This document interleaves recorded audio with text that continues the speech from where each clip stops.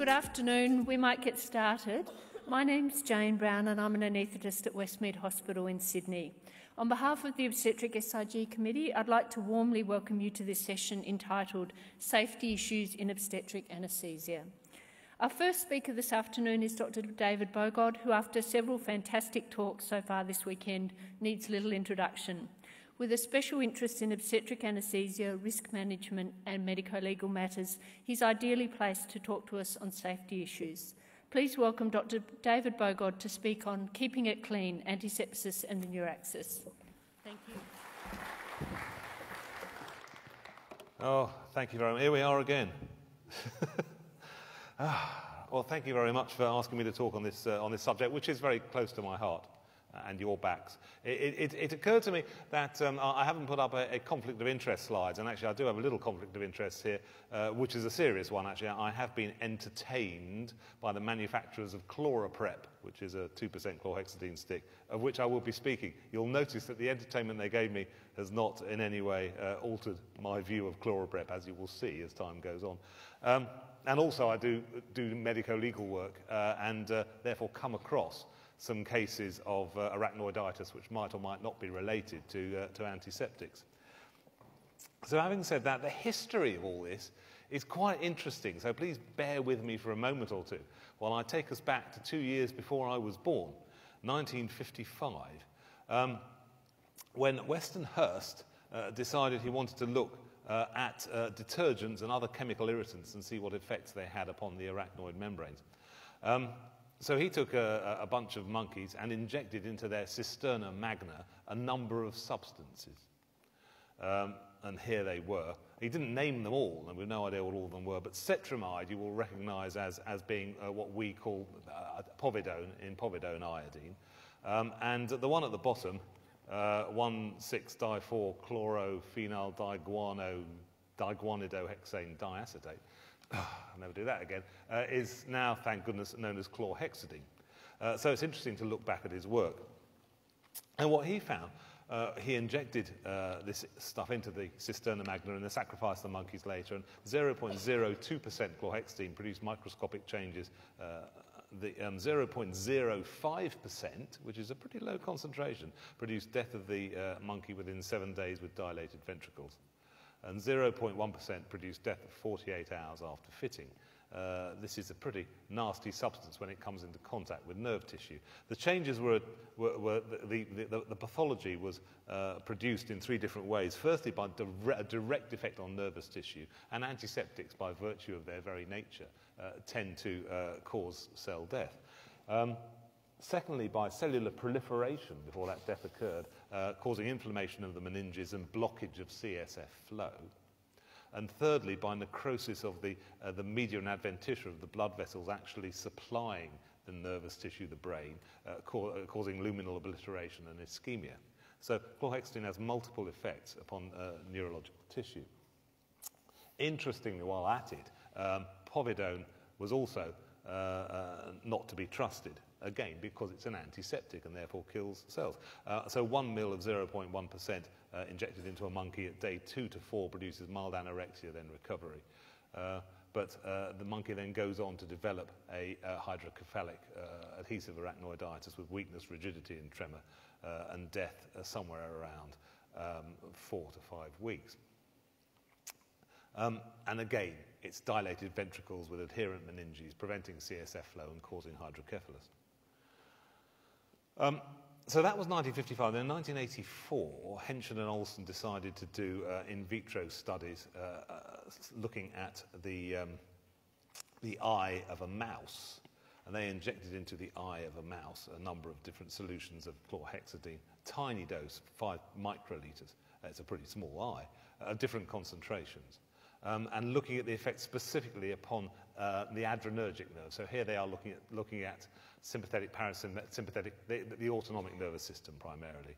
And 0.05% produces about 30% destruction of adrenergic nerves, but at all other concentrations, you get complete obliteration of all adrenergic nerves very quickly. The bottom line is chlorhexidine is a nasty substance when it comes to nerves. Now, I teased some of you with a picture of this lady earlier today. This is Angelique Sutcliffe. Now, Angelique, at the age of 32, underwent a second caesarean section electively under spinal anaesthesia at a hospital in the United Kingdom. She received a straightforward and simple spinal dose of 0.5% hyperbaric bupivacaine with nothing added to it, after preparation of her back with both chlorhexidine and povidone iodine, rather unusually. It was a bit difficult to do the spinal, so they had 2 goes at it. And during the procedure, she got a perfectly good block, but during the procedure she got very restless, so much so they had to give her a general anaesthetic. And when she'd recovered rather slowly from the general anaesthetic, she wasn't able to pass urine, not only for the first 24 hours, as is quite common after section, but for days afterwards. And she ended up going home at about 7 days self-catheterizing. She was then readmitted with tingling and numbness in her legs.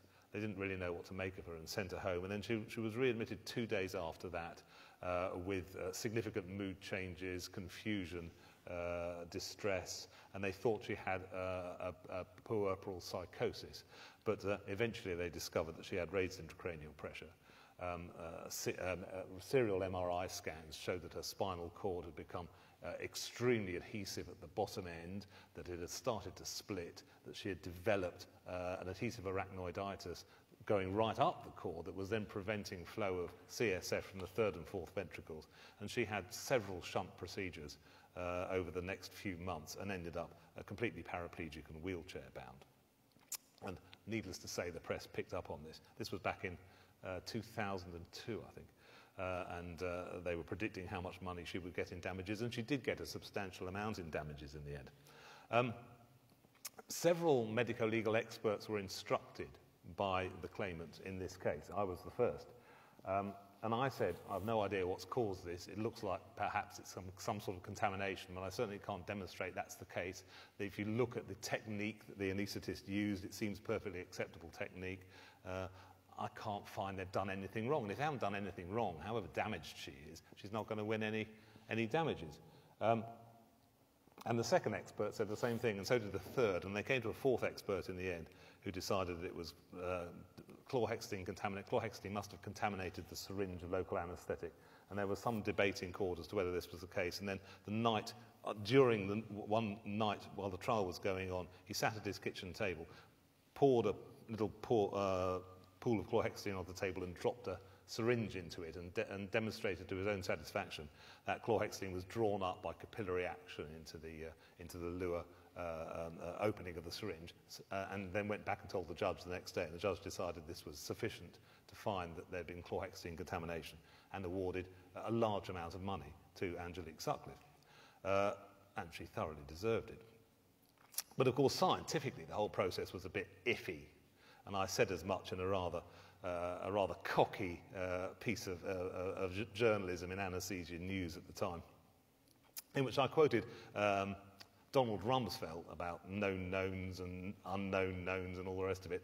And I said at the end of this article, we don't know what happened to Angelique Sutcliffe, but at least now we know we don't know. So just because the judge had found it was chlorhexidine, I thought, well, that's a load of nonsense. We cannot be sure of that. It could be some sort of hypersensitivity reactions, maybe even nothing to do with the spinal at all. But of course I was wrong, probably wrong, because this is a lady you will recognise. This is Grace Wang, who had an epidural while in labour in Sydney.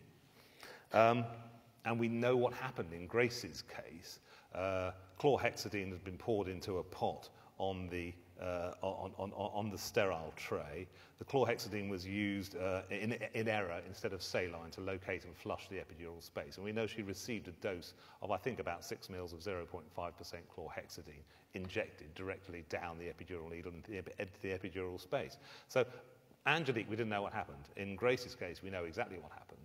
But the point is that Grace went on to develop exactly the same symptoms and progression, pathological progression, as Angelique had done before her. And this certainly provided some considerable good objective evidence that chlorhexidine might have been what caused the trouble in Angelique's case, and that I'd been completely wrong. And I'm very happy. And this is Grace now, what she looks like after she's paraplegic as well. The steroid treatment is the effect you see there, and obviously her life has been completely devastated.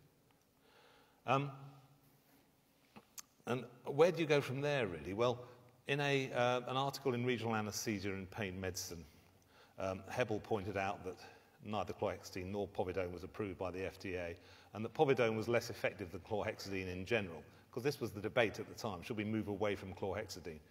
For a number of reasons, povidone was not the way to go. And ASRA ended up recommending in regional anaesthesia and pain medicine that alcohol-based chlorhexidine solutions should be the antiseptic of choice before regional anaesthetic techniques with grade A evidence. Then this stuff came along. Well, this stuff was around anyway, of course. Chloroprep, I'm sure you've got it here as well. It's a 2% chlorhexidine solution in 70% alcohol contained within a hollow handle, there's a glass ampoule within the hollow handle. There's two wings which then break the glass ampoule. The chlorhexidine soaks down onto the swab, which is then applied to the skin. So it's a relatively contained system, except to note that within the handle there is a hole, a drain hole, which allows air in, which then allows the chlorhexidine onto the sponge. And if you hold it upside down, chlorhexidine can drip from the handle onto your glove. So it's just something to be aware of. Anyway, this is the 2%. The only solution that comes with it is 2% chlorhexidine and 70% alcohol. And this is the data sheet and the patient information sheet that came with the original solution. And they both say, do not use on lumbar puncture where a needle is inserted to the small of your back. That seems pretty straightforward. So if you were using that for spinal anaesthesia, you would certainly be breaking the product license. Then they produced a new version of it, which was tinted, so you could see where it had been applied, because the old stuff didn't have a tint in it. Now it's got an orange tint. And as if by magic, these two documents had changed very slightly, and now they said not to be brought into contact with neural tissue, for example, brain and spinal cord tissue, which is somewhat different in not to be used for lumbar puncture, but it's exactly the same stuff. And it's the only stuff they make. They don't make 0.5%. They only make 2%. Now, adhesive arachnoiditis is very unpleasant. So what you see here is an axial cross-section of the cauda equina, a normal cauda equina, and you see those little dotty things down there, lots of little black dots. Those are the individual nerve roots floating through the cauda equina. And the next two clips are both taken from a particular patient who has suffered severe adhesive arachnoiditis. And you can see, apart from the fact they look as if they're smiling, which is rather unfortunate, the way the nerve roots have been clumped together, and it really is a very different appearance, and it's quite specific for an adhesive inflammatory condition of this nature. Where did that leave us? In 2012, I wrote an editorial because I had been concerned, along with a number of other medico-legal experts, that there were quite a few cases like Angelique in the pipeline. Everyone knew about Angelique, but nobody knew about the other ones. So I described a further 4 cases, all of whom had a remarkably similar clinical course with progressive leg weakness and pain, hydrocephalus, serial shunts leading to paraplegia. And on top of those, 7 other cases which have gone part of the way down that process but not got as far as needing shunt surgery. All of which look like they may well be contamination of the Neuraxis by chlorhexidine. And I kind of left it at that, other than saying we really need to be very careful with this chlorhexidine stuff. And at the same time, other things were going on. And further work was going on using neuronal and Schwann cells in regional anaesthesia and pain medicine. And this particularly looked at 2 things. First of all, it looked at chlorhexidine versus povidone and its effect upon neuronal tissue.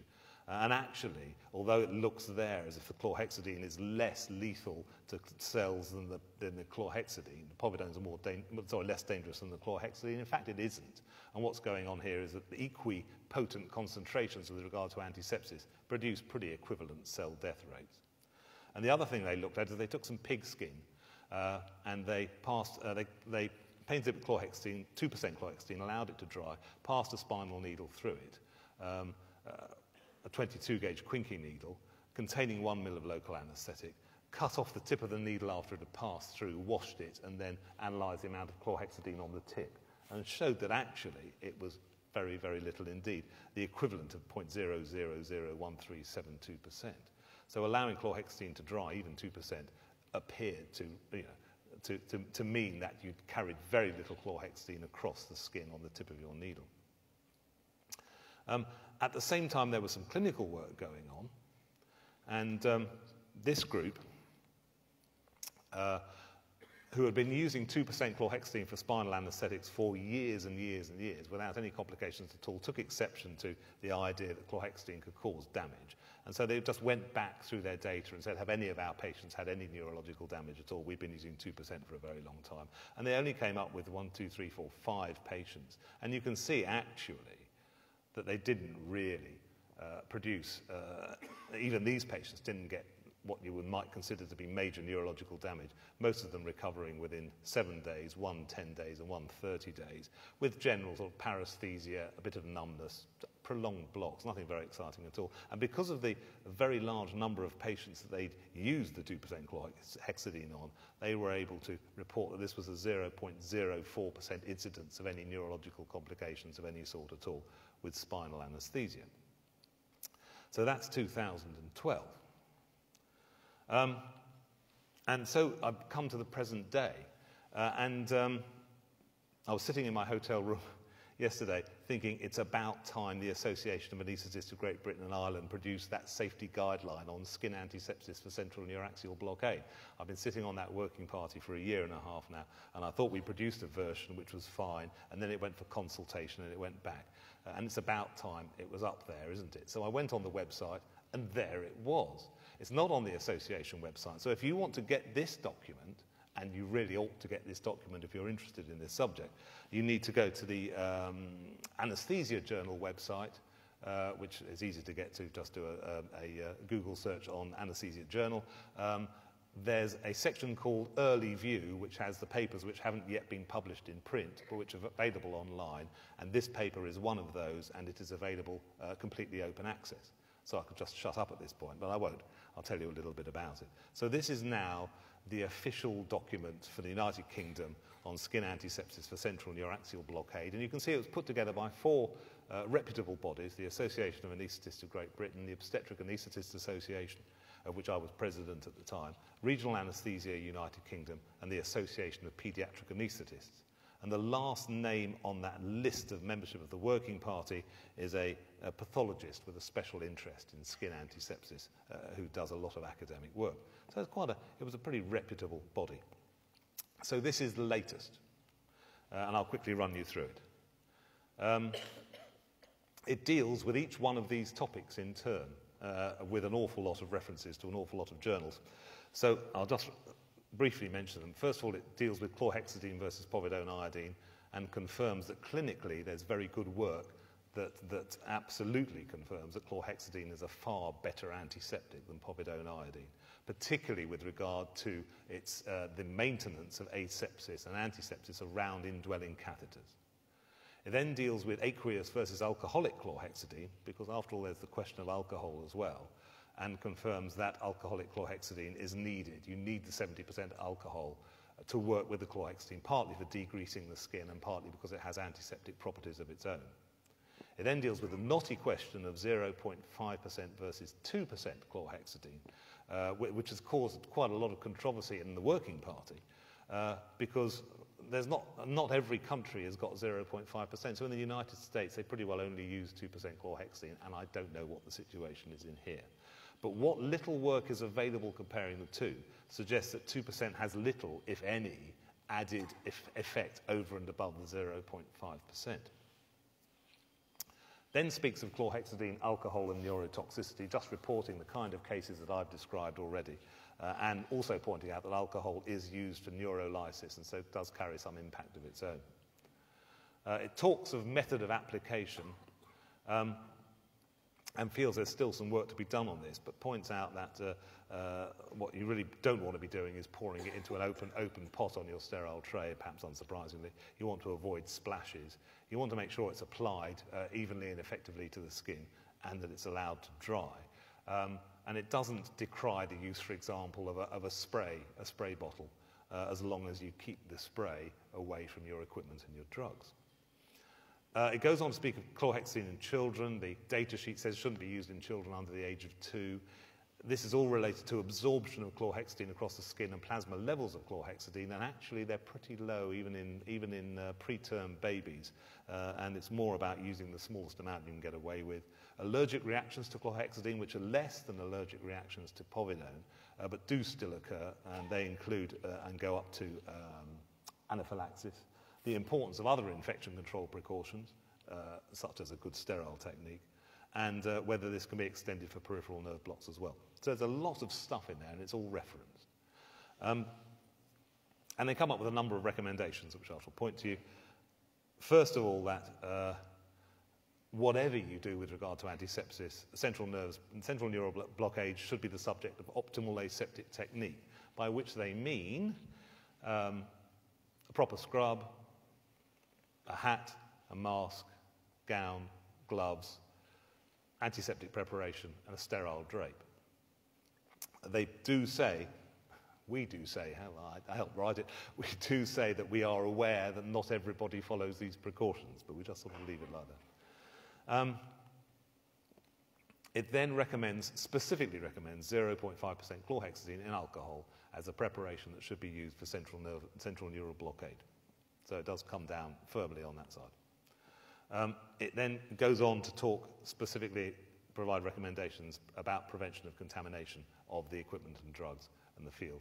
So obviously, keeping your source bottle and anything that's been poured well away from drugs and equipment, and particularly not having a gallipot of open fluid on the same surface as the equipment, not pouring it into a container on or close to the equipment tray. During application, particularly if you're using a spray application, having the equipment actually physically covered, allowing the skin to dry fully, and then a final visual check for glove contamination. I've been doing this for years, and it's amazing how often, at least my gloves, get contaminated with a drop or two of fluid. Perhaps I'm not very good at doing it. We then go on to say, in contrast to the data sheet, that in children under 2 months, it's still the best antiseptic to use, and its use, the advantages outweigh the risks, that you should carry on using it in children under 2 months, but keep the volume down to a minimum. And actually what I haven't put here is it also goes on to say, with regard to peripheral nerve blockade, that they would say the same things apply, essentially. There's less evidence. We haven't got any specific cases of nerve damage as a result of contamination with chlorhexidine, but it makes sense that the same precautions should apply, and you should still use 0.5% if possible, which is going to cause a great deal of upset with my regional anaesthetic colleagues, all of whom use 2% chlorhexidine sticks at the moment. Finally, it leaves some questions that are still open for research, so if any of you want to start a little research project. We don't know how long the antimicrobial activity of an application of 0.5% chlorhexidine lasts in alcohol, and we don't know if it's considerably or significantly less time than the duration of 2%. So that's a question that remains open to a certain extent, and some work needs to be done on that. The surgeons you work with, the surgeons I work with, probably don't realise they're doing it, but they use an apply, wipe, apply technique, or some do, where you apply your antiseptic, physically wipe it off, and then apply some more antiseptics. See, some surgeons do.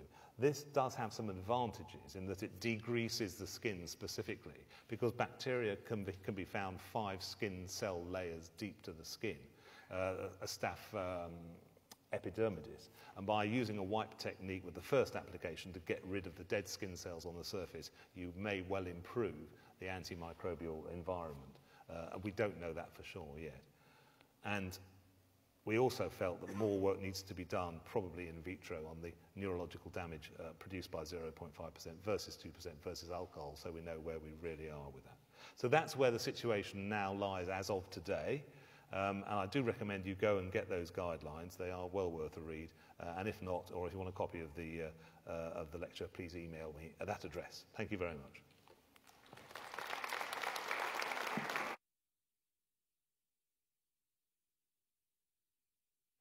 Thank you very much. I would ask that we're going to have all the questions together at the end of the session. Please feel free to submit questions via the app in the meantime. So our second speaker is Dr. David Elliott, who's also, like me, from Westmead in Sydney, where he's been a senior staff specialist for 15 years. While he has a diverse practice in both public and private hospitals, it's fair to say that at Westmead he has transformed obstetric anaesthesia from a state of mind to a core subspecialty group. Through his role in the ASA, he contributes his enthusiasm and expertise to many meetings. I'd like you to welcome Dr. David Elliott to talk about Neuraxis anaesthesia, making the right connection. Thank you very much, Jane. I'll just plug this in. I'm assured that this presentation will come up seamlessly.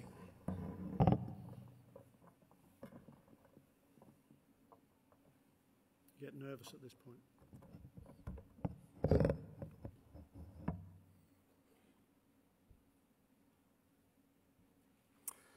Okay, well, thanks again, Jane, and to the organisers of this meeting for asking me to talk today, and also to the special interest group.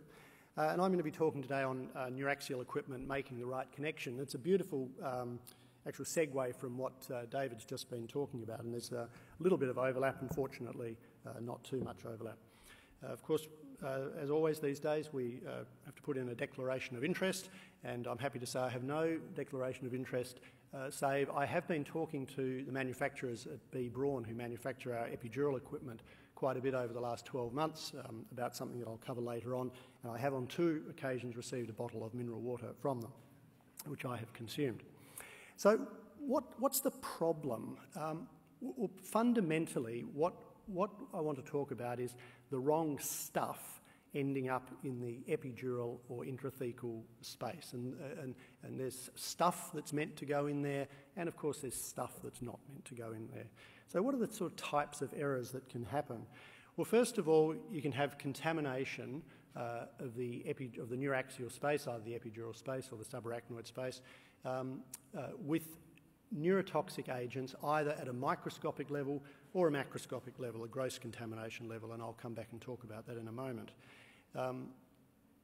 Solutions that we intend for the epidural or spinal space can be contaminated with pathogens. Really, that comes down to education and good antiseptic technique that David's just been talking about. There can be ampule error, which is just misreading the ampule and drawing up the wrong drug. Again, there are systems that can be put in place to reduce that, and there's also some terrible traps that are put in our way every now and again that make it more likely. And I'm sure you've all experienced a situation where unilaterally a pharmacy department has found a cheaper version of a drug, and suddenly an ampule of a drug appears on your trolley that looks just like another ampule that you were using the week before. It's just that it was of a drug that is not actually intended for the epidural space or spinal space. Syringe swaps can occur, and there are systems that we can put in place to try and avoid that. And a big one, though, that has really caused terrible morbidity and mortality over the years is the confusion between drugs that are intended for the neuraxial space being inadvertently given down an intravenous line and vice versa. Tends not to happen with subarachnoid injection, but there are many, many cases over the past few decades of drugs intended for the intravenous lines being given down epidural catheters. And finally, there's something that we really don't have a lot of control over because it happens at the back office level, if you like, and that's pharmaceutical mislabeling, either of pre-filled syringes or of ampules, and there's not a lot we can do about that, and that comes down to quality control at that level. So just to give a couple of examples, I'm sure you are very familiar or certainly heard about the very famous Woolley versus Rowe case.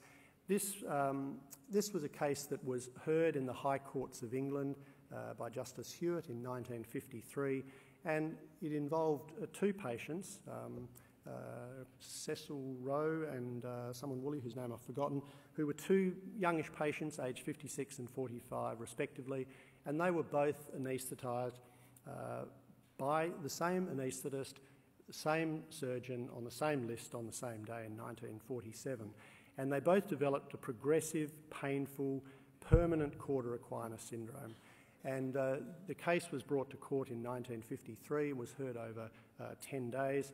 And ultimately, even though these men had suffered terrible, permanent, catastrophic consequences, the judge actually ruled that although phenol was the likely contaminant of the Nupicaine, which was the local anaesthetic that was used, which is Dibucaine, and it was likely that the phenol had entered those ampules through microscopic cracks because the Nupicaine ampules were sterilised by being soaked in phenol solution for a number of hours prior to the anaesthetic. Despite the fact that that was the ruling, the case was dismissed because it was considered that in the eyes of a 1947 competent anaesthetist, that was not something that would have been expected.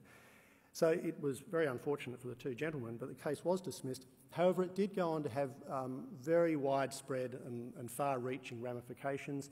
Spinal anaesthesia in the UK was pretty much on the nose for a couple of decades after that, which you can understand, both from anaesthetists and patients, and the popularity of spinal anaesthesia really went down a lot. However, it gradually regained traction, and if you think that it would never have happened again, in 2012 there was a case report in anaesthesia of a 27-year-old woman in New Zealand who was undergoing a routine caesarean section, interestingly, skin prep with not with that particular brand name, but with the 2% chlorhexidine and alcohol.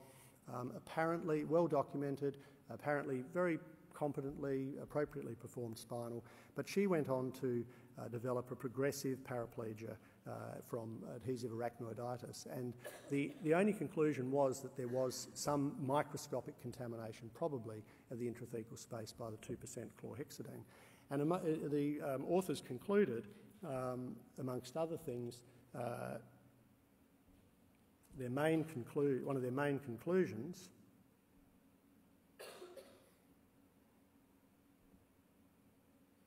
was a black box.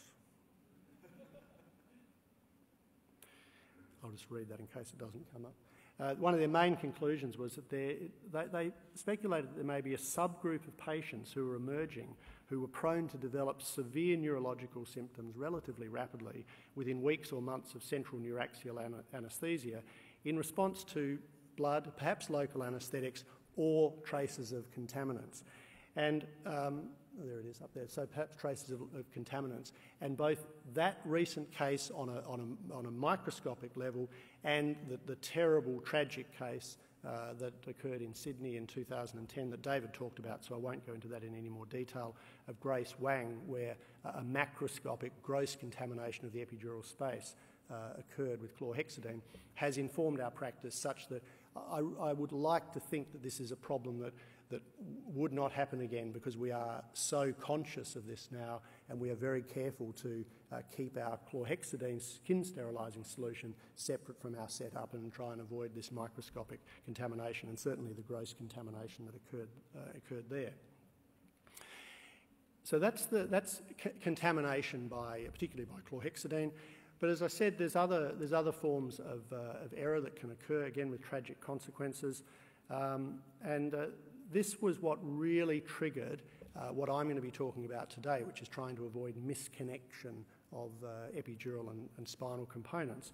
And that was a case that occurred very close to Dr. Bogod's hospital, in his hospital, in 2000, and occurred to a young man who was 19 years old, Matthew Jowett, I think his name was. He had a curable haematological malignancy, acute lymphocytic leukemia or lymphoblastic leukemia, I think, and he was admitted to the day chemotherapy unit on the 7th of January 2000 for routine administration of prophylactic vincristine intravenously. Through a series of terrible and tragic errors, that drug was actually administered intrathecally. He went on and subsequently died a month later in the early hours of the morning on the 2nd of February. And that then triggered obviously a lot of soul-searching and a review by Professor Brian Toft. And it turns out that there have been 13 cases in the literature in the UK of vincristine inadvertently being administered intrathecally, resulting in 10 deaths. And as a result of that, a series of recommendations were made, including such system-based changes that the recommendation was made that non-Luer connectors, as in connectors that will not fit a normal Luer-type syringe, should be introduced in practice, particularly for the administration of intrathecal chemotherapeutic agents. And I'm going to come back and talk about that in a little while. And if you look through the literature, I'm not going to go through each of these cases, but there's been pretty much anything you can possibly imagine has been accidentally injected down epidural catheters, epidural potassium chloride, accidental epidural thiopentone, accidental epidural methohexatone. There's been high-pressure air lines connected up to epidural catheters. There's a whole lot of pretty scary stuff out there that you can look up on YouTube of where misconnections have been made. And it ranges from relatively benign substances, fortunately thiopentone and the antibiotics like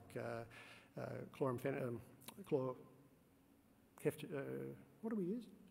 Kefzol are relatively benign through to incredibly neurotoxic agents have been injected. So we have to do something to try and solve this. So what's the solution?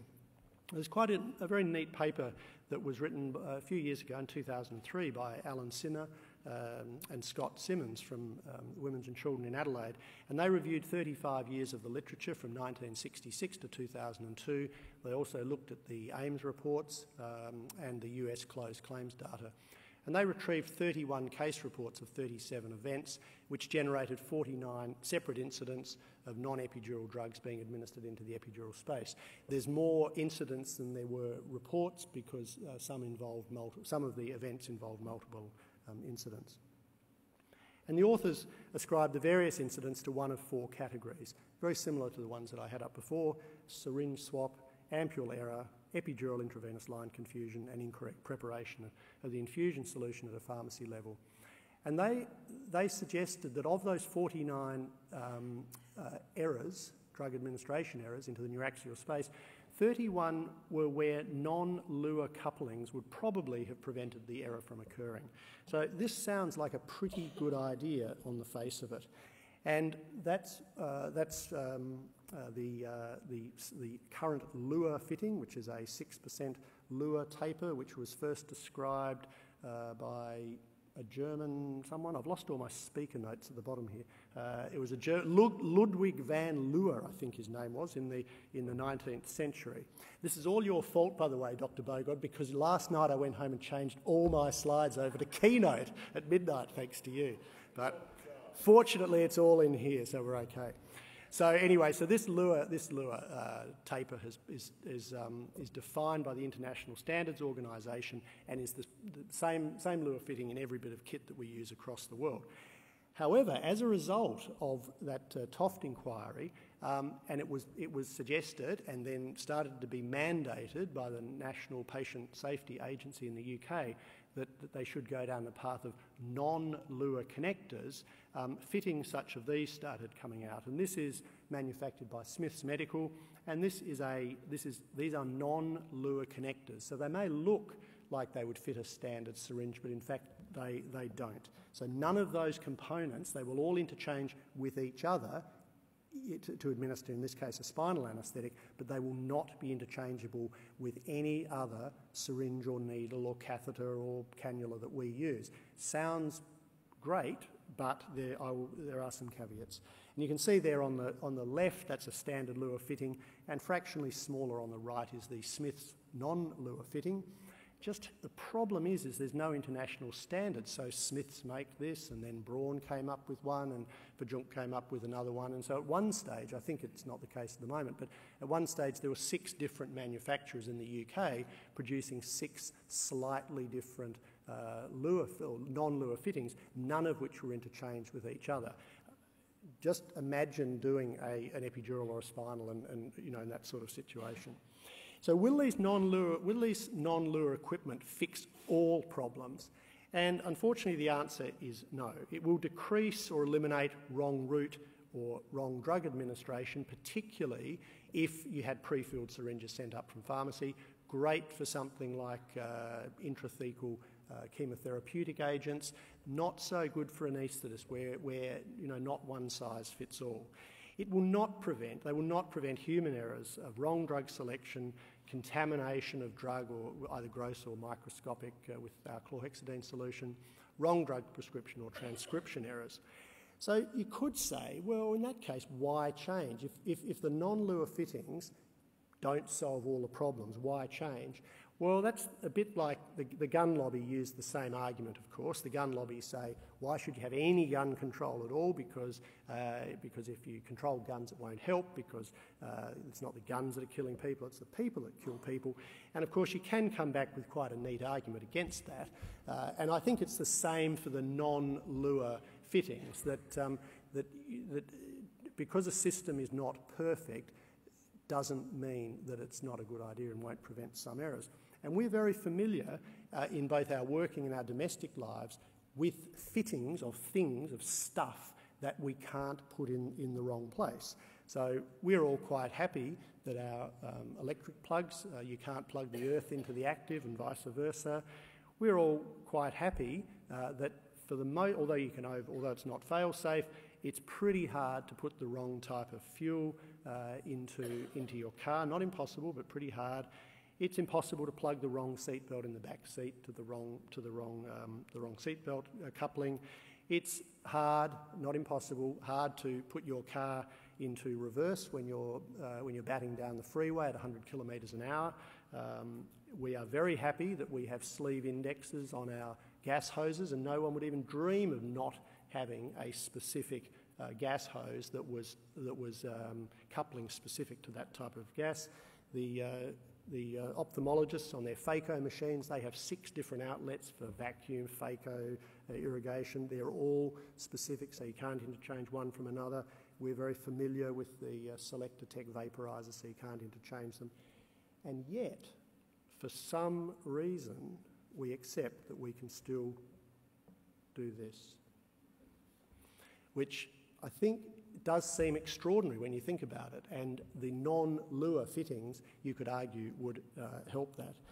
However, I'm now going to be the devil's advocate, because I think the time is not yet right for non-Lua neuraxial connections for a number of reasons. First of all, there's no ISO standard in place, so the International Standards Organisation is working on this at the moment.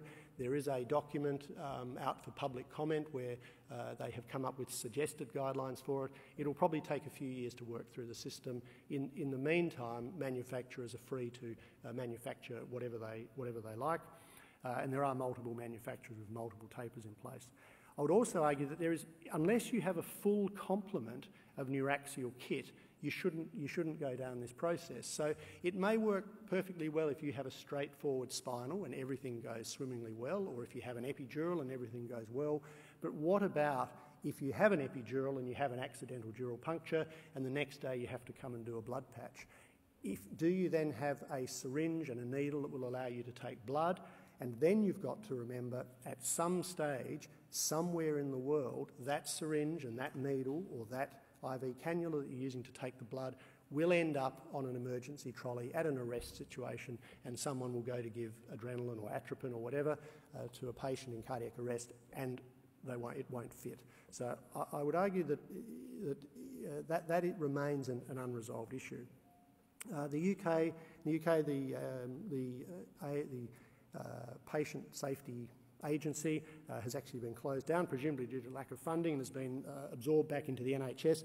And this is current. The NHS says that because full compliance with the previous alerts from 2009 and 2011, which mandated the introduction of this non-Lua technology, because it wasn't currently possible, because not all the kits are available, that they weren't going to mandate that this should be introduced for anaesthesia, although I believe it has been mandated for chemotherapeutic agents intrathecally, and we could talk about that in the questions.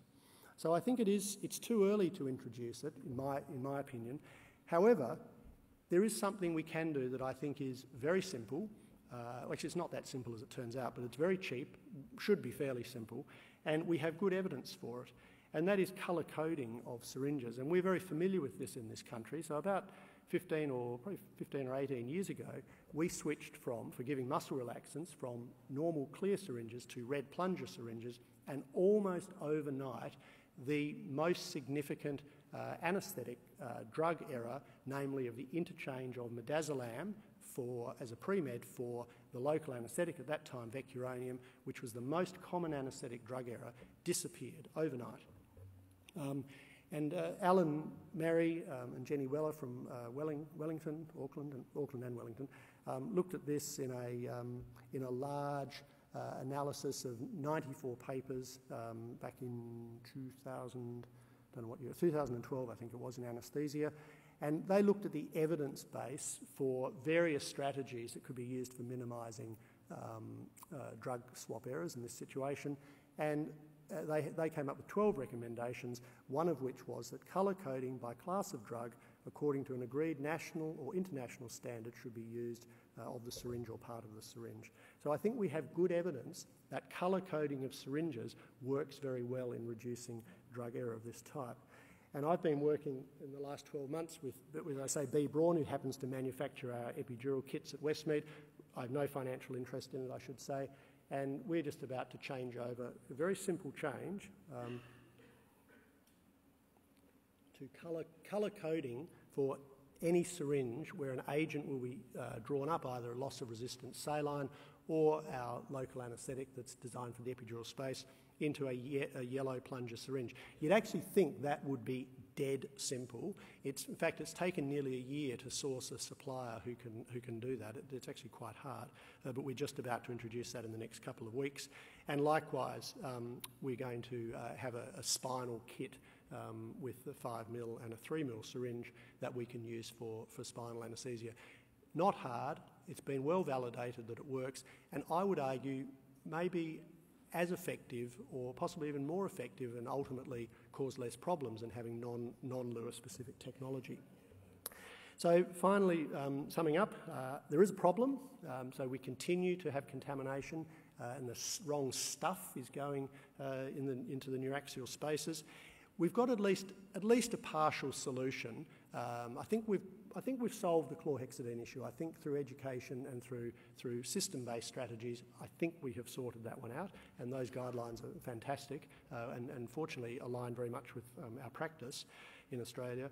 And I think the yellow plunger syringes has been well validated, and in the absence of an ISO standard, I would argue that is something that we should be adopting in this country. And my final message, don't put rat poison down epidurals. Thanks very much.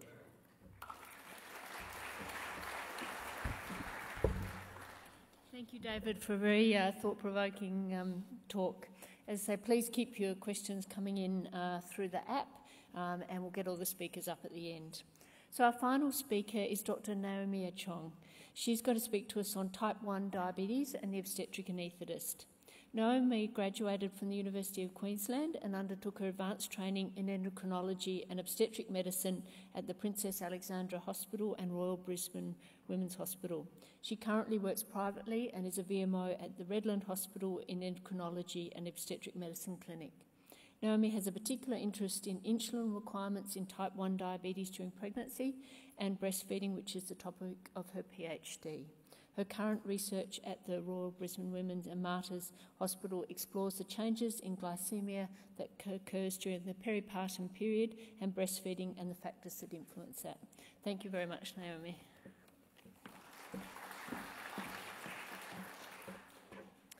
Thank you. I'm just going to adjust down, being somewhat shorter than the other two speakers. So first of all, I'd like to thank the organising committee for inviting me to speak today. These are my disclosures, so some sponsorship as well as some funding. So the majority of the studies that I'm presenting today from our group were sponsored by the NHMRC as well as by the RBWH Foundation. So the outline of this talk, I'd firstly like to go through the maternal and fetal risk very briefly of type 1 diabetes in pregnancy, and then deal with glycaemia both in late gestation, peripartum period, and then their postpartum setting. So the first one, dealing with the risk of type 1 diabetes in pregnancy. So these maternal effects we know quite well. So these women carry a very high risk of preeclampsia.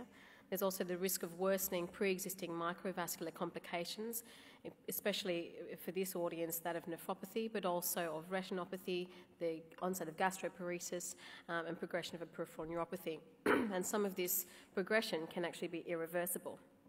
There is an increase in infection rate as well as an increase in caesarean rate that's up to 60% in some centres. In terms of the fetal effects, we know that there are congenital anomalies that are associated with type 1 diabetes. And this is very strongly related to the HbA1c at conception. So women who conceive with an A1C of less than 7% have a very comparable rate of congenital malformations, and that rises quite steeply, so that if your conception A1C is greater than 10%, you run the risk of about a 20 to 30% rate of congenital malformations. And there are other problems with type 1 in pregnancy in terms of the fetus, as we know. There's an increased risk of perinatal and neonatal mortality, IUFD, and the fetal hyperinsulinemia results in chronic fetal hypoxia, which can result in extramedullary hematopoiesis, polycythemia, jaundice, macrosomia, organomegaly, hypoglycemia, and polyhydramnios. So, moving to the insulin requirements in late gestation. During pregnancy, what we see is that most women demonstrate a marked increase in their insulin requirements compared to their pre-gestational requirements. And the most consistent change that we see is a rise in the second trimester. The beginning of pregnancy is a little bit more variable, and in certainly the older studies, they used to often suspect pregnancy in women when they had a sudden reduction in their insulin requirements, which usually coincided with being about 10 weeks pregnant. But usually from there on upwards, there's this increase in insulin resistance attributable to a post-receptor binding defect induced by the placental reproductive hormones, including human placental lactogen, progesterone, estrogen, as well as cortisol, prolactin, leptin, and possibly TNF-alpha. In late pregnancy, however, the situation is somewhat more variable. And so most women have a gradual, continual increase in their insulin requirements. Others have a plateau. But then some women have a fall. And so this is the period that I was most interested in.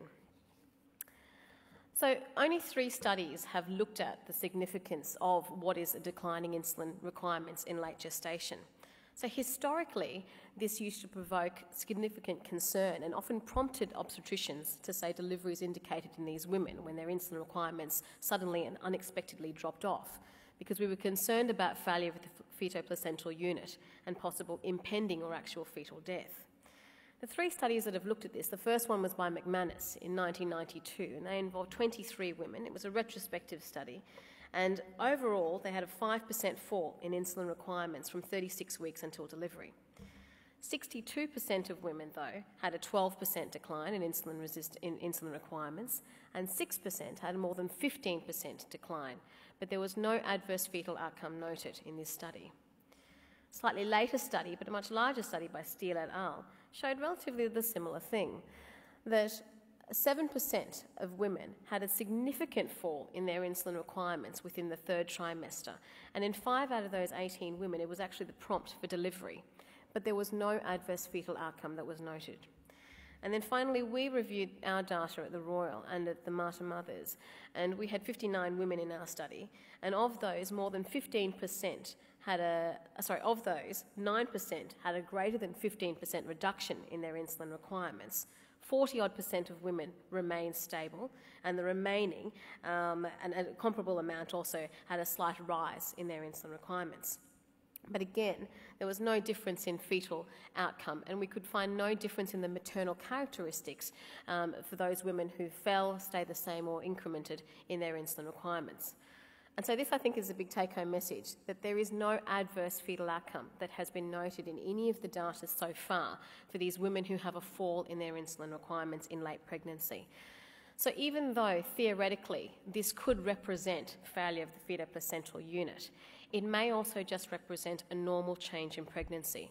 So what we certainly recommend is that, yes, bring these women in, do an ultrasound, do a CTG, but if there is no clear other indication for delivery, this alone should not prompt concern. So moving now to the peripartum management. So it's very well recognised, as I've mentioned, that antepartum glycemic control predicts neonatal outcome, including the risk of hypoglycemia. But it's not just antepartum, it's also in that immediate pre-delivery period.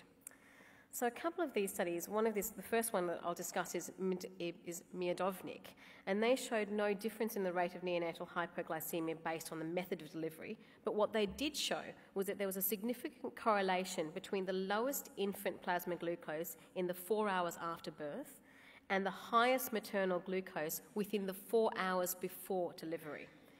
And these are quite well-controlled women. So their cut-off was 5 millimoles, was their blood sugar level. So the rate of infant hypoglycemia in women who had a BGL of over 5 within 4 hours of delivery was almost 50%, whereas those who had a BGL of less than 5 within the 4 hours of delivery had an infant rate of hypoglycemia of 14%. Seneca et al. Also used a continuous glucose monitoring in this peripartum period, and they showed that the area under the curve and the mean glucose concentration the 2 hours before delivery was significantly associated with the need for IV glucose in the newborn. And mothers of infants who needed IV glucose had a higher mean glucose 2 hours before delivery than those who did not require IV glucose. And again, the sugars are not bad, so the difference between the two groups was 7.5 millimoles in one and 5.3 in the other. And the last study that's looked at this looked at the antepartum, so what is more predictive of neonatal hypoglycemia, and they had two variables. One was the prenatal, so the late pregnancy 2-hour postprandial glucose, and the other one was their glucose at the time of delivery. So it's not surprising that if you've got crap sugars at the end of pregnancy and you've got crap sugars at the time of delivery, you've got a high rate of neonatal hypoglycemia, and 71% was the numbers in this study. Similarly, if you're well controlled during the late pregnancy and well controlled at delivery, it was low, 10%. But what I think is interesting is these two spots in the middle. So if you were well controlled at the end of pregnancy, but badly controlled at the time of delivery, your rate of hypoglycemia for your infant was 43%, compared with 16% in the converse. So it does matter. And my husband, who's an anaesthetist, and that's my anaesthetic connection, said to me, so should we really be delivering these women first on the list? And I think that that's actually an interesting point, that for elective caesareans, if women have really poorly controlled sugars the day of delivery or the day before delivery, and they can wait an extra day, it might not actually be a bad idea to hold these women over until the next day list, fix up their sugar control in that 24 hours, and then deliver them, because we might be able to make a big difference on the rates of neonatal hypoglycemia. And that was his only contribution to this talk, but a relevant one. And so glucose control in the hours prior to delivery is important, is my take-home message here. So peripartum, what's happening? So in active labour, we get a fall in insulin requirements, which is coupled with increasing glucose demands because of the increased utilisation of glucose as well as increased metabolic clearance. And postpartum, we see an abrupt reduction in those fetal placental hormones that drive insulin resistance, which results in a marked increase in insulin sensitivity, a reduction in insulin requirements, and the risk of hypoglycemia. And so this marks a real difference between your other patient populations. So normally in a non-pregnant patient, or a pregnant patient that's not delivering, there is a marked increase in all those stress-related hormones, so they all become hypoglycemic post-operatively, and then I get a call from the surgeon telling me to fix their sugars post-op. But during labour and in the delivery setting, it's the extreme opposite. So these women actually have an increase of hypoglycemia, and that's something that, certainly from the obstetrician side of things, is not always very well recognised. So there are varied approaches to how the peripartum period is managed. Majority of people would use an insulin dextrose infusion during active labour and fasting, but other things have been reported in the literature, and they actually all have comparable control. So subcut sliding scale with rotating IV fluids or a fixed dose of intermediate insulin. The pump patients is a bit of a difficult situation, and theoretically we know that the basal rate for any type 1 diabetic is the amount of insulin they require to keep them euglycemic under normal conditions during fasting.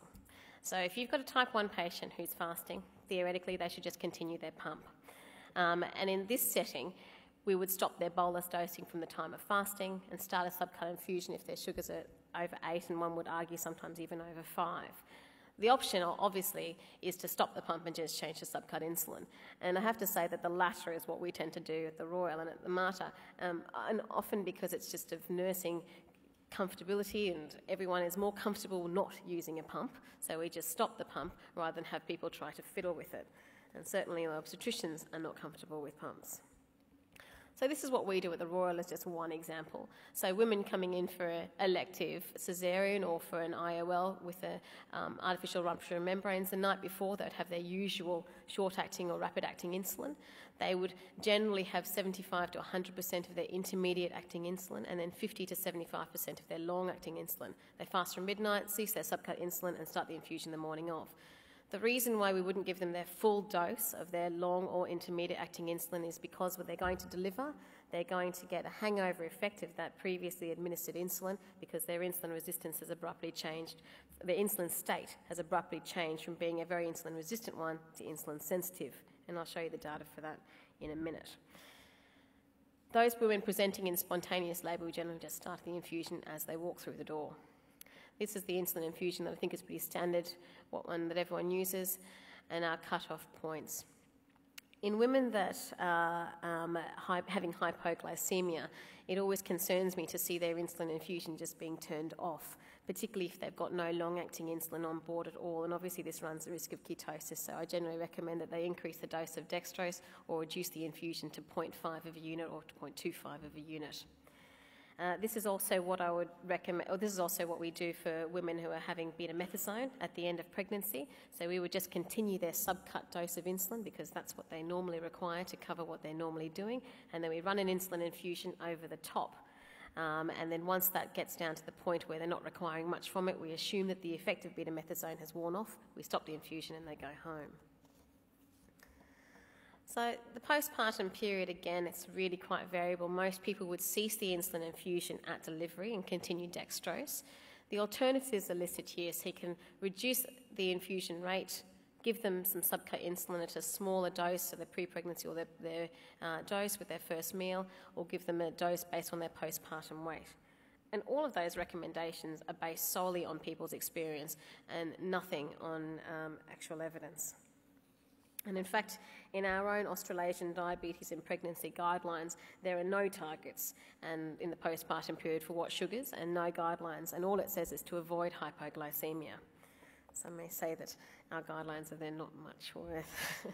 So in the postpartum period, what we do at the Royal is at the vaginal deliveries, we would cease their insulin and dextrose infusion unless, of course, they had a BGL of over 10. Cease their IV fluids, unless, of course, they were hypoglycemic or unable to tolerate a diet. And a similar situation, the caesarean, but to continue their fluids until they're tolerating a diet or if they've got an epidural in situ. We monitor their sugars and then restart their insulin, when their sugars are over about 8 at about 50% the pre-pregnancy dose. And again, this was just based on what we thought was right rather than us actually having any data for this. So what's actually happening in this postpartum period? So immediately in this postpartum period, women have been noted to have what has been referred to as an apparent period of transient insulin independence, where these women with type 1 diabetes, after they deliver a baby, sometimes just don't require insulin for a brief period of time. Sometimes that's a couple of hours, but in other cases it's even a couple of days, and every institution has at least 1 or 2 bona fide type 1 diabetics who have gone a few weeks postpartum without needing insulin, and we are yet to explain how that phenomenon occurs. So this is actually relatively poorly reported in the literature. So if you ask any obstetric medicine physician, they'll say absolutely, women with type 1 can have this period of insulin independence, and when you look for the data behind it, there's really not much. So there's only these 2 studies that had been previously reported. And this first one by Kaplan et al. Was quite a small study, and they had 23 patients. And they showed that 5 of their 23 patients didn't require additional insulin on the day of delivery. And over the next couple of days, the majority of women required less than their pre-pregnancy dose. But they didn't have any insulin, any information concerning prior doses, breastfeeding, or time of commencement. And Lean et al. Showed a similar thing, but they showed a difference in the method of delivery in terms of time to insulin requirements. So we looked at this in our institutions, and these were the factors that we looked at to see what predicts earlier or later use of insulin or requirement for insulin in the postpartum period. And so these were the factors that we found to be significant. So later requirement of insulin, so women that went for a longer period postpartum without needing insulin, were those women who were leaner, so they had a lower BMI at term, those women who had a higher creatinine, and that may not have been overt renal impairment, but just a higher creatinine. if they'd had a shorter time from their last long-acting insulin, if they'd been continued on the insulin infusion postpartum, and if they had hyperglycemia postpartum, which sort of makes sense. So there are a number of factors that could affect the women's insulin requirements in the postpartum period. As we know, the pharmacokinetic profile of insulin is affected by the dose, method, site of administration, regional blood flow, lipohypertrophy, and we've looked at some of these factors and couldn't find any relationship between time to first requirement of insulin and vasodilatory agents. Similarly, insulin antibodies can affect, so we don't think that the first one is it. Insulin antibodies can also affect the pharmacokinetics in some studies, but the majority of people show no relationship between insulin antibodies and BGLs. And nowadays, insulin antibodies are far less common given the use of recombinant insulin and with improved purification. So that's not it. So renal and hepatic clearance. So our study suggested that renal clearance may be involved. And renal clearance is of importance to people with type 1 diabetes because they can develop preeclampsia, and this can actually, as you well know, transiently get worse before it gets better in the postpartum period. And they can also develop progression or de novo diabetic nephropathy. Only one woman in our study had gross liver function abnormalities, and so we couldn't really assess the role for hepatic clearance in affecting the time to first requirement of insulin. And finally, it could be insulin resistance, and this is what I suggested slightly earlier in the talk, that the temporal relationship between how suddenly you cut off or change your insulin state from being really insulin resistant to being really insulin sensitive suggests that you could have this prolongation of the pharmacological action of insulin. And a few things from our study supported this. So women who'd had a longer duration of insulin, they'd had their long-acting insulin a shorter time before they delivered, required insulin for a longer period of time after. Those women who were on a pump, and so they had no long-acting insulin on board, so it suggested its prolongation of the pharmacological half-life of long-acting insulin, and the increased BMI because they're more insulin resistant. So that could be it. As for endogenous insulin production, there was a study a couple of years ago that suggested that women, again, with well-established type 1 diabetes may suddenly start to produce small amounts of insulin at the end of pregnancy. And this, however, was not confirmed, as exciting as it was, in a previous and probably in a subsequent and probably better controlled study. So we don't think that that's it. So we're left with clearance and insulin resistance. So in terms of how much insulin do we start? I've told you what we do at the Royal, which is about 50%.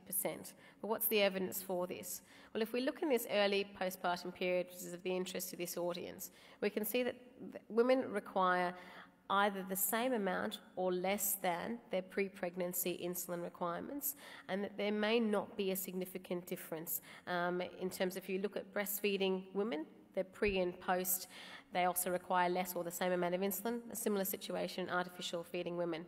And when you compare the breastfeeding to the artificial women, it's either the same or it's reduced. So the waters are very muddy in terms of the literature here. And in the later postpartum period, for interest's sake only, it's much the same. So we think that their insulin requirements are still probably a bit reduced. But none of these studies were particularly well conducted or very large studies, and there are a couple of other issues with them. So the recommencement dose, when we looked at this in our study population, we showed considerable variability in glucose in this postpartum period. And concerningly, 95% of women had at least 2 sugars that were less than 3.5 or more than 10 in the time from delivery until discharge. And of those, 60% had at least 1 hypoglycemic episode. And when we look at this in terms of, well, how much insulin should we start them on, this number between 50 and 60 seems to be a good one. So if you start someone on 50 to 60% of their insulin postpartum, it actually results in a few number of BGLs out of range and no hypoglycemic episodes. So why am I telling you this when you're not starting insulin? I'm telling you this because 30% of people in our tertiary centre were actually commenced on greater than their pre-pregnancy dose of insulin. And the dose actually correlated with who the healthcare provider was, physician versus obstetrician. So the obstetricians were the issue, unfortunately. So all the women who were started on greater than their pre-pregnancy dose of insulin were done so by the obstetricians. All the women that were started on less than their pre-pregnancy dose were started on by physicians, or some obstetricians did that.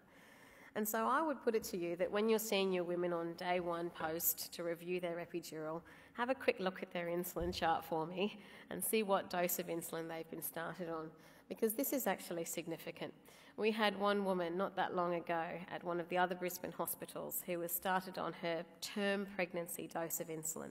She went to visit her baby in special care who'd been there because of shoulder dystocia, and she collapsed and had a hypoglycemic seizure on the floor of the NICU.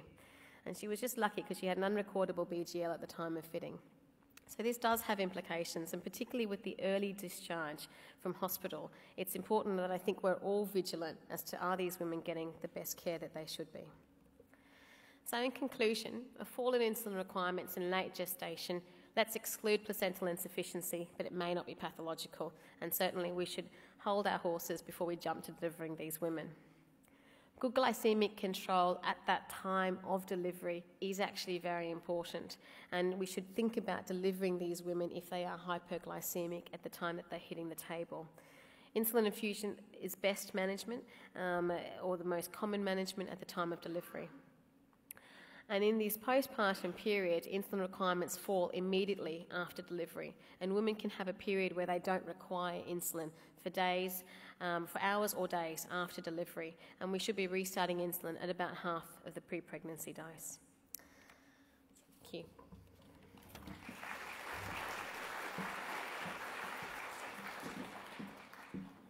Thank you, Naomi, for a third excellent talk. I'd like to invite all the speakers to come up to the table now, and we've got a couple of questions that have come through, and then I'll ask the audience whether you've got any other questions to go forward. Thank you. So firstly, just starting, Dr. Bogod, with you. There's a question, could Dr. Bogod please comment on the need or otherwise to wipe the skin after preparation and drying because of the risk of glove contamination during palpation and subsequent contamination of the needle or catheter during handling? Well, yeah, we haven't given an opinion on this one because there's really no evidence at all.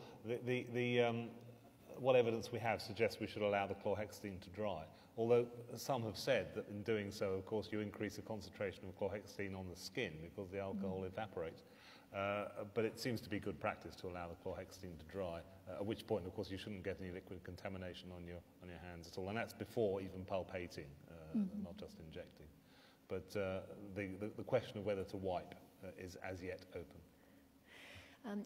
On that related note, could I ask you, there's been quite a lot published, particularly from the UK, around the so-called rapid sequence spinal. Would you like to comment on that for us? Because that doesn't seem to allow a lot of time for drying, from what I could see. Well, yeah, now the rapid sequence spinal is, of course, not the invention, but the formalisation of a technique, which I think a lot of people use, is to get a spinal in quickly for a Category 1 caesarean section. But the guy who's popularised it is Mike Kinsella, and you probably don't know him around these parts, but he is the most careful man in existence. He epitomises the careful anaesthetist, and it's really quite a surprise to see something like this coming from someone like him. And it immediately made me think, if he's recommending it, it must be safe. His argument, in the face of all the questions about cutting corners, is that you cut corners when you do a crash general anaesthetic for caesarean section. And his argument is entirely that the risk-benefit ratio is better cutting corners with your spinal than cutting corners with your general, and in that he's probably right. Just to clarify, the rapid sequence spinal refers to really basically just putting on a pair of gloves and one wipe with chlorhexidine alcohol without any of the other preparations, and obviously potentially limited, but it does potentially avoid the need for a general anaesthetic. Yeah. David, did you want to comment on that? I was just going to say, I think the key thing about the rapid sequence spinal is not just the quick preparation, but is also not to persist if you can't get it in on the first go.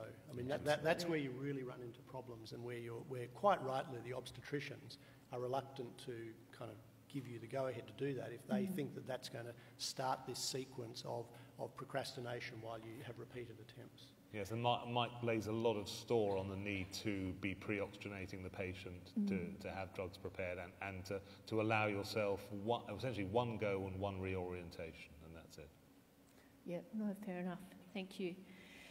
The other question that's come through, again for Dr. Bogod, is if the drape covering near the aperture is wet by the chlorhexidine, does that then compromise the sterility? Crikey.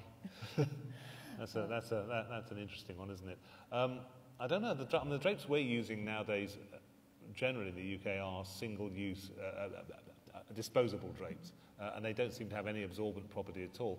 So I guess certainly the ones we use have a sticky edge with around a window, and we wouldn't adhere that to the patient's back until the antiseptic was already dry, so there wouldn't be any question of contamination. But I guess I can imagine a situation where gravity could draw some antiseptic down from a soaked. It's all about good technique in the end, isn't it? I think, and being sensible, all of which goes slightly out the window with rapid sequence spinal, of course. Absolutely. At this point, does anyone else have any other questions for any of our speakers?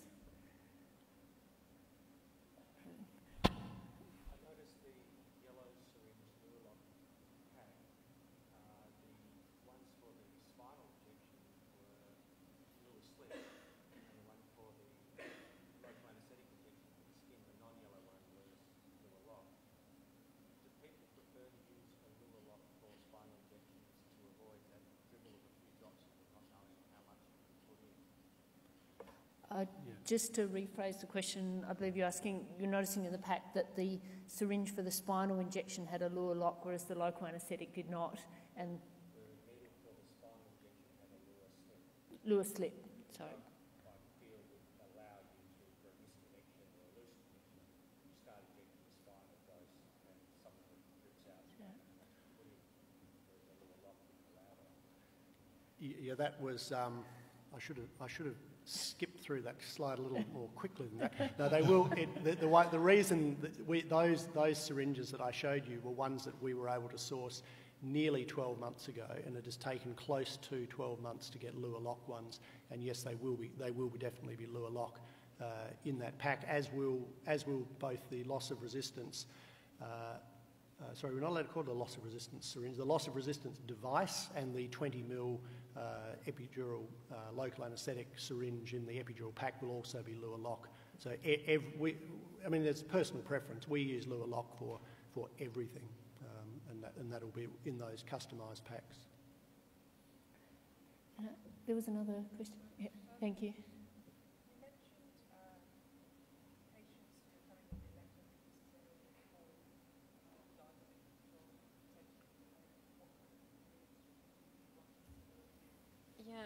I think that's a hard question, and there's really no good evidence. Sorry, to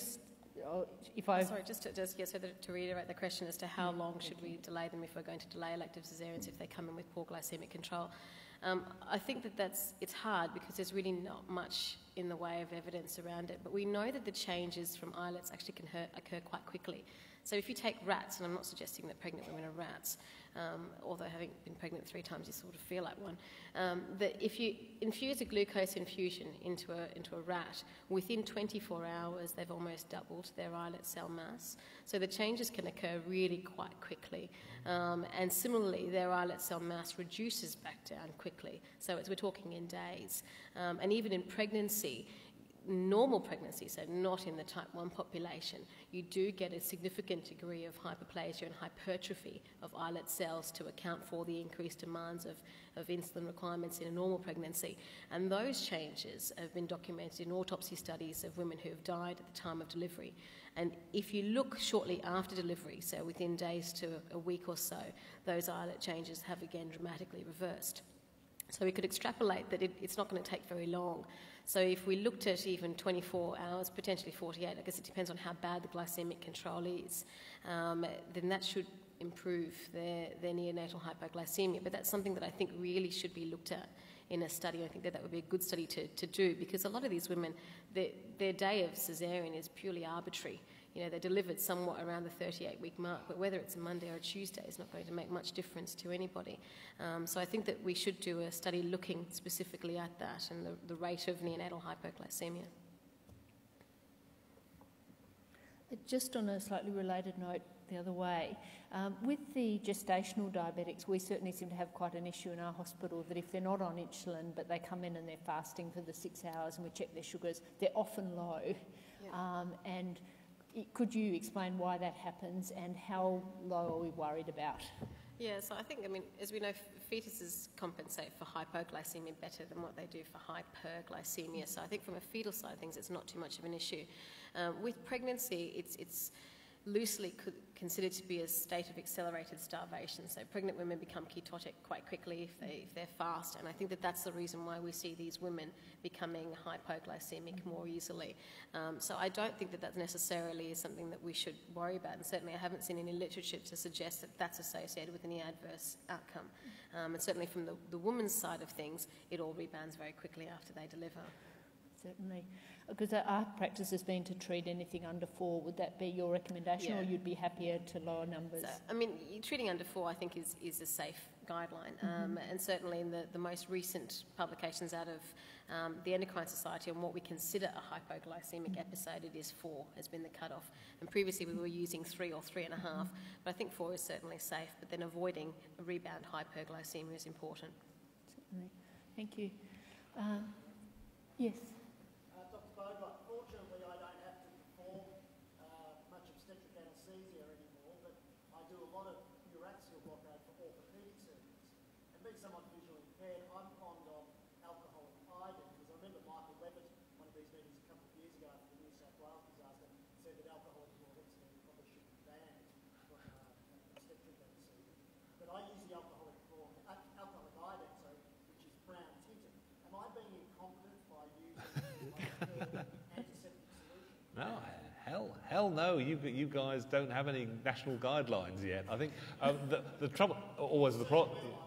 Yeah, you probably will, and they may well follow ours. But our alcoholic chlorhexidine is tinted pink as well, so you can't quite see so easily where it's been applied. But it's not a difficult thing to add tint to an antiseptic solution. We do have that available. Yeah. I just prefer the iodine. Because it's really brown and you can see even with your eyesight. Yeah. Is that bad? It's not bad practice yet. And after all, in the United States, everyone's using 2% chlorhexidine or povidone iodine, so hardly anyone's using 0.5% there. So we're either ahead of the curve in the UK, or yet again we're getting it wrong. So who knows? And actually, the spinal connectors is a very good example of that, because it's a totally UK-based proposition, the spinal connector thing. And a lot of hospitals have changed in the UK successfully to do non-Lewis spinal connectors, but very few have gone as far as the epidural route, because it's just that much more complicated, and because we're now all waiting for the international standards to come through. Thank you. Question? Thank you. There's 2 Davids, you're going to have to be more specific. He would have called you Dr. Bogod, he just calls me David. All right.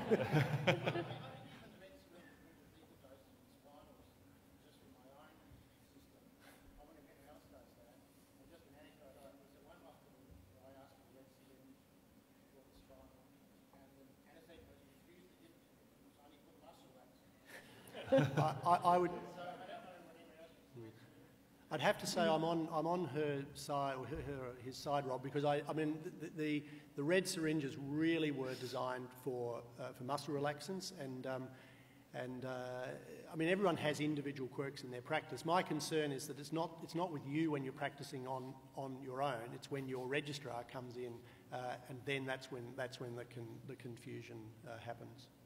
So I think the international standard for neuraxial colouring is yellow, and so I think that is once they're available, that would be a better way to go. Just on that note, do you think we should be having yellow syringes in the tray, not in the tray, in the Morgan trolley, for when we're giving doses apart from the initial administration? Correct, and they'll be available as standalone packs, the same way as the red syringes are standalone. I think Alan's got a question. Dr. Penley. Tony? David, since you're so up on this area, what about sterilised or sterile labels in the kits that we could stick onto the syringes? Yeah, sterilised labels are another way to go. It adds another step where it can introduce some complication, and it's been shown that from those studies looking at what's called slip lapse errors, we are very good. Our brains are very good at stopping us from giving the wrong agent, providing it's been correctly drawn up into a coloured. Into something with colour. We're not good at reading, so our brains read what we want to read, and we go ahead and give it. That's the problem. We've recently had an incident in the UK, actually in Nottingham, I'll be honest with you, where our radiologists had a really ghastly incident where they injected some beads which are designed to occlude a blood vessel instead of saline. From a sterile tray, from unlabelled syringes, and which caused a catastrophic result. And apparently, if you look through the literature, this isn't unusual in radiology. And since then, we're now working on having sterile labels for our syringes on trays as well. It just seems wrong that we label everything else apart from the sterile syringes on the tray. I mean, my most significant drug error I've ever made was having a syringe of midazolam, sorry, having a syringe of vecuronium, labelled vecuronium correctly, reading it, and then giving it to a woman in the anaesthetic bay because I wanted to give midazolam, and my brain read midazolam. Yeah. And that was before the days of red plunger syringes, and that's disappeared. That problem is just gone now. We haven't got red syringes. That sounds like a really sensible idea. We've got time for one final question. If there's none from the floor, there's just one final one here. This is to Naomi. Do we feel that we should interfere with patients' pump management or allow them to do it themselves? Look, I think that there's two issues with pump management. One is not just the patient, but one is the nursing staff and everyone else's, how comfortable they are. And in a lot of institutions, there just aren't that many women on pumps. So I think that's one side of it. In terms of interfering, generally we advocate that we will do the dosing in the postpartum period because women have a lot on their mind. They're really preoccupied. And so we prefer to dose them in their postpartum period, at least for their basal rate. And in the pumps, what we generally do is to restart their basal first and then to add a bolus if that's needed. And once we're getting to the stage that we're adding bolus dosing, usually that's about a day or two down the track. And that's when we tend to let the women take over if they want to. One interesting thing with the pump women that I sort of glossed over in the study was that all the pump women that we had in our study, and we didn't have many, but all the women that we did have had no time off insulin. So they're the group that I think we have to watch a little bit more closely in the postpartum period, that they may require their insulin sooner, if not from delivery. Thank you. Just prior to thanking the speakers, I've just got one housekeeping thing, which is for those who are going to the night at the movies. It starts at 7 o'clock tonight, and the buses will leave from out the front of the exhibition centre at 6:30 p.m. So at this point, I'd just like to thank our three speakers for their excellent talks, so we'll see you at some. Thank you. Look, Lassie, we've got one more obstetric session on Tuesday, which is more of an update. Please come along. Thanks very much.